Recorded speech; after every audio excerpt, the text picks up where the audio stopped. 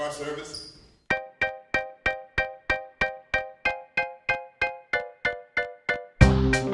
Jitney is important to today's audiences and yesterday's audiences and tomorrow's audiences because the opportunity to see people of color wanting, needing, and achieving everything that's called the American dream.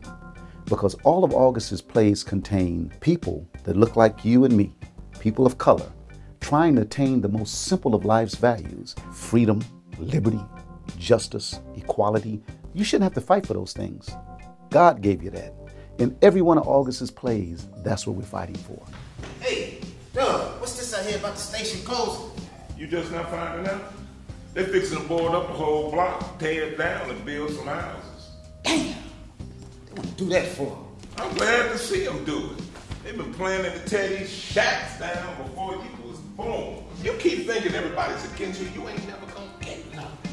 I'm not here to entertain you if I can't enlighten you.